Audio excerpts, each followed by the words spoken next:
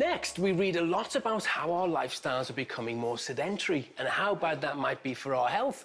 But while that might conjure an image in your mind of someone who's stuck on the sofa with a bag of crisps, I'll say. in fact, the latest headline suggests it's anyone sitting at a desk that could be at risk. Well, I've been looking at some of those headlines, Kevin, and I tell you, anyone who does have a desk job is in for a pretty rude awakening. Sitting down makes you age by 8 years, and in women, it speeds up the ageing process. Do you know, Kevin, I think we should be standing up doing this programme. Well, just to get more of an understanding on this, I went to find out whether or not it's time we all stood up for our health. Like millions of office workers around the country, these colleagues in Brighton like to sit down an awful lot. I'm chained to my desk normally 9 to 5. Go home, sit on my sofa. I don't stand a lot at all. I'm really conscious of the fact that I sit at my desk a lot, so I do think about it. The only time I get up is for lunch or to go to the toilet. The World Health Organization has branded physical inactivity as the 4th biggest killer in the world. And sitting down is proven to be a contributing factor to a wide range of conditions such as heart disease, diabetes and cancer. All information that has been very widely reported.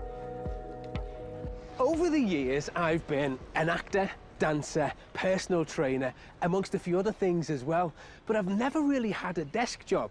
Now, if I'm to believe all of those headlines, then, well, I should be feeling smug right now, because I'll have a body that is fitter, stronger, younger, healthier.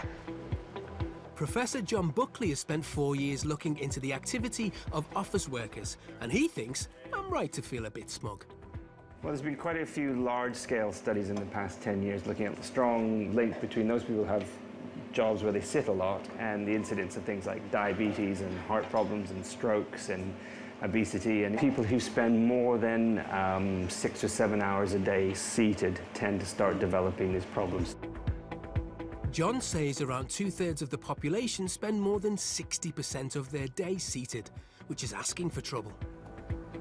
How long is too long to sit down? You shouldn't be sat for more than an hour. If you can break it up throughout the day, opening the blood vessels, getting that glucose flowing into the tissues on frequent basis seems to bring the levels of those unhealthy things in the body down over the course of the day. Because it also increases our heart rate, standing up burns energy and gives you health benefits. To find out just how much energy it burns, John has fitted up our team with heart rate monitors to see the changes between standing up and sitting down. Okay, Sophie, how much has yours gone up by? Is it going up? Yeah, it's going up now. Going up? Is yours going up? Yeah, about 5 beats per minute. Okay, you're doubling your energy expenditure compared to sitting down. Now that's a 0.8 calories extra every minute on average that you're doing that. That doesn't seem much, but add it up over a year and it comes to the equivalent of about 8 pounds of fat of energy. John's challenging the team to reduce their sitting time over the next 2 days, so he's given them all activity monitors. On day 1, the team will behave as normal, but on day 2, they'll attempt to increase their standing time. Rather than use a big bottle of water, I'd maybe use a little glass and just keep making more trips to the water machine. Rather than eating my lunch at my desk, I might just get up and go for a walk for the hour. I'm going to come back in a couple of days to see how much activity you've been doing. John has high hopes that the team can significantly reduce the percentage of time they spend inactive. And in this case, 70 is the magic number. The data shows that we start to see problems occur when people start to spend more than 70% of their waking hours seated. What I'm hoping to see, and I haven't primed them at all on this, is whether they're sitting for less than 70% of their waking hours. It's not just office workers that could do with paying attention to how much time they spend on their backsides. GP Aisha Sharif says her surgery is full of people whose illnesses stem from a life spent sitting. I see the problems of a sedentary lifestyle day in, day out. The muscular support that you have, for example, in your spine is not that strong, so you have a weaker back. You're more prone to back injuries and back pain. And you also, interestingly, can be more at risk of things like constipation because you literally aren't moving those bowels. So we see this a lot in elderly population. But some conditions can be more serious and even life-threatening. You're more at risk of cancer, diabetes, of course, cardiovascular diseases like stroke, heart disease. Aisha's advice is clear, that we all need to get moving if we want to live a long and healthy life. So my advice would be definitely try to get a more active lifestyle, not through the big things, but through the little things that we can incorporate day to day. Parking the car further from the entrance to a shop, for example. Taking those stairs instead of hitting the elevator. Small things make a big difference. Back in Brighton, it's day 2 of the experiment, and some of the team are showing promise when it comes to increasing their activity.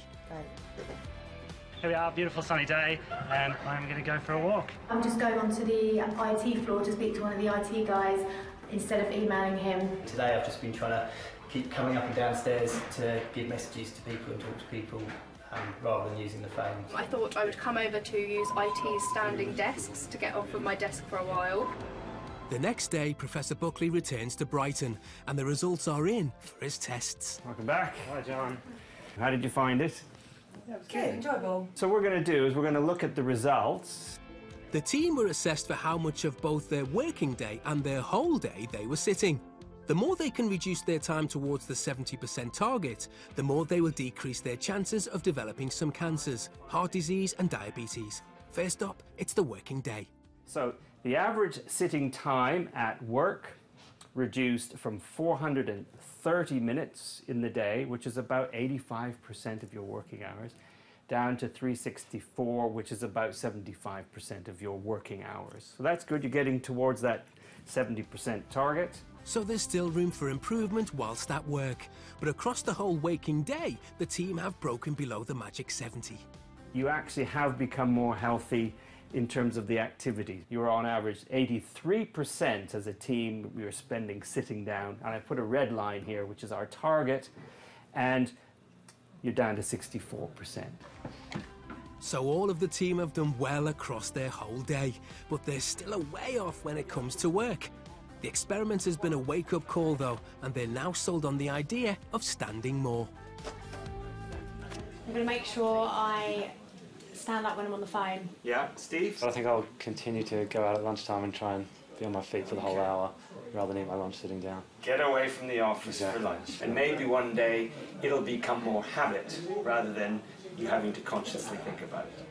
It seems many of those reports were right, and we just don't have any idea how sedentary our lifestyles are, or the impact it could have on our health. But simple lifestyle changes could help us all get under that crucial 70%. I think the overall general message is really never to be on your backside for more than an hour at a time.